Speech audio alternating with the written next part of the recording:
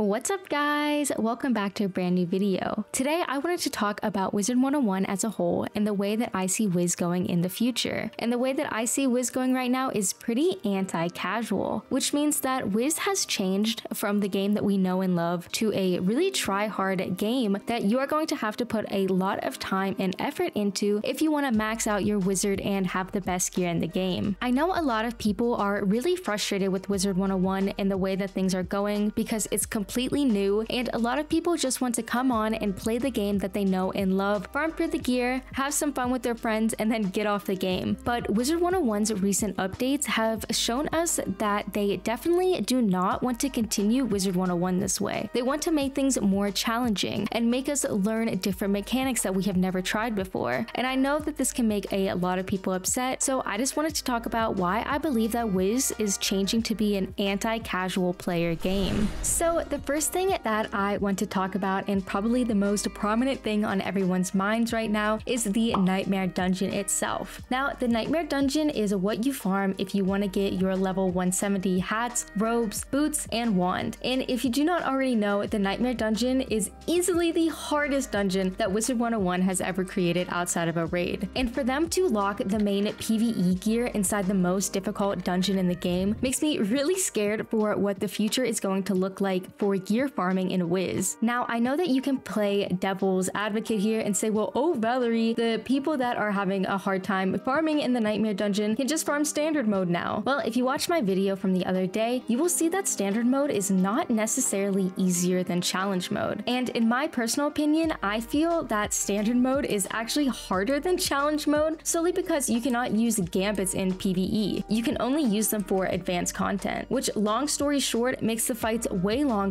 and you are more likely to have something happen to you rather than just killing as fast as you can. And this is not even talking about the maze. The maze itself, it brings up a whole other issue. The main one being that people are really frustrated with how the broken dreams are, and that broken dreams are even in standard mode to begin with, as the broken dreams are easily the most frustrating part of the maze, and that's what people get stuck on. I've heard from a lot of people that use team up for the Nightmare Dungeon, which is, by the way, what a lot of casual players use. Even I use team up for farming for Aeon gear, for example. So using team up for a dungeon to farm for your main set of PvE gear is what the casual player base in this game does. And from what I've heard from people that do the team up is that you'll have people get stuck on the broken wisps, get frustrated, and then just end up leaving the dungeon, and then you have to just reset at that point. And having to do all of this for just your main set of PvE gear is honestly so frustrating. And it honestly seems like KingsIsle is trying to gatekeep the level 170 gear from people. And I would understand if it was raid gear. Raids are supposed to be challenging, but in return you get really good gear at the end of it. But this is not raid gear. This is your normal level 170 PvE set that they are essentially gatekeeping behind this dungeon. A lot of people are really upset with this dungeon and have voiced their opinion to KingsIsle, but from what I can tell, nothing is going to change about this dungeon. Standard mode is out, and I really don't see them taking out the broken dreams or changing the fights or anything like that. I think what we have is what we are going to get, and we are just going to have to learn how to adapt. Now, the second thing that I wanted to talk about with WIZARD101 it being anti-casual is crowns gear. Really, the main point that I want to make here is that Wiz really needs to make a free-to-play option with a lot of the gear that they release. A lot of casual players do not have money to basically gamble for gear from packs and would rather just farm for their gear in their spare time, for example. Like I always say, I'm not a PvP player at all, but one piece of gear that I remember being extremely pay to win that came out was the motorist robe, because when that piece of gear came out, there was no free-to-play alternative for PvP players to get. So if you wanted to do PvP at the time, you essentially had to gamble for this robe from a pack. And now you can either get really lucky and get gear from packs, or you can be really unlucky. So I wish that WIZARD101 would add a free-to-play option for more casual players to be able to get the new gear, like the new pack gear that they just released. I know that on a KI Live a couple weeks ago, they teased some really cute gear that is going to be coming out in June. That is going to be pack gear, obviously. And I am really looking forward to be able to get that gear. But obviously, if I want to get that gear, I know that I'm going to have to pay money in order to get crowns so that that I can gamble in a pack to hopefully get the gear that I want. I really do wish that Wiz would implement a way for people who do not want to pay money for the game, who are just playing this game casually off of their membership, to be able to get their gear as well. I don't know, maybe they could put certain pieces of gear in a gauntlet or something for you to farm. I'm really not too sure what they would do, but having an option there would at least be better than absolutely nothing. And we're seeing this more and more with the new pack gear that they release. Obviously, with the new Wastelander pack that they released, if you do not want to farm for any gear and you just want an Aeon upgrade from a pack, you can just get the new Wastelander pack, which essentially is a pay-to-win way to get some of the best new PvE gear in the game. The next topic that I wanted to bring up that really makes this game anti-casual players is the pet making system in Wiz. I know a lot of people have a lot of different opinions about the pet making system, but in my opinion, if you are a casual new player coming into Wiz, having to make a pet is extremely difficult, solely based off of the hatch prices and the inability to re-roll the talents that you get from pet training, and the amount of money that it costs. Not only do you have to get hundreds of thousands of gold in the game, but you also have to get hatching elixirs and Perot's potions, and once again, it essentially is just gambling to get the pet stats that you want on a pet. So I really wish that Wiz would at least allow us to re-roll talents that we get on our pets if it's bad, and lower the hatch prices, because I feel so bad for newer players who are having to make pets in Wiz right now because the hatch prices are so high. Also, another thing that Wiz has been doing more and more recently is making exclusive pets. For example, they will release this super cute pet in the crown shop, but you will not be able to hatch with your friends in order to get the pet body. The only way that you are able to get the pet is by buying it, and they definitely do not come at a cheap price either. I believe that the New Year's pet this year was 10,000 crowns. So essentially, it's like spending $20 to get an exclusive pet in Wiz that does not even give you a stat bonus. I would understand making a pet exclusive like the raid pet, where you have to complete something in order to get the pet if it has a really good item card, for example. But the pets in the crown shop usually do not have good item cards, and they are usually just for aesthetics. So I really hope that Wiz does not continue the trend with releasing exclusive pets for only crowns, and that they make hatching prices cheaper, and even just give us the ability to re-roll for pet talents so that making pets would be less frustrating and more accessible for newer players. The next anti-casual point that I want to make is the spellbook itself that we have in Wiz. As you know, with the release of the Nightmare Dungeon and Challenge Mode, we were forced to do advanced combat for the first time ever if you are a sole PvE player that does not do raids, and having to read how to set up a gambit is not an easy task. There's symbols here that we are not used to and are really not user-friendly to understand. I made a meme on Twitter about me trying to understand WIZARD101 mechanics, and it blew up, and a bunch of people in the comments were agreeing with the fact that even the spell cards that we get are confusing. And even I'm confused with the symbols that are on certain spells. And I've played this game for a decently long time now at this point. I can only imagine how a brand new player feels having to learn all of this stuff at once. Now, I know that you can say that we don't have to do advanced content until later in the game, but even then, if you're wanting to get your level 170 gear efficiently right now, you are going to have to be farming challenge mode Nightmare, which means that you are going to have to become familiar with advanced content, even though it is something that casual PvE players have not had to use before. So I really wish that they would introduce advanced content to us earlier so that we could get familiar with it, instead of it just being the only option to farm your max level gear efficiently out of the blue. But just a simple explanation in game of what advanced content is and how it works would be super helpful. But yeah, all in all, I really hope that Wiz figures out the direction that they want to go, because at the end of the day, right now, WIZARD101 is a children's card game rated E for everyone, and with the current state of Wiz, I cannot see many children maxing a wizard and being able to do the endgame content. So I really hope that they remember their roots and make sure that they make this game accessible and exclusive to all of their players, and not just the try-hard Wiz heads or content creators. I've always been a firm believer that the mass majority of Wiz's players is a casual PvE player, and that is who the game should be catered towards, because you cater the game towards the majority, not the minority. But yeah, I would love to know your thoughts about whether or not Wiz is becoming an anti-casual game, or if you believe that the direction that it is going is in a good one. I would love to know what you have to think, so leave it in a comment down below and I would love to talk with you guys. And as always, if you are looking for a WIZARD101 community to be a part of, make sure to join my Discord server. I will have it linked down below and I would love to chat and hang out with you guys. But yeah,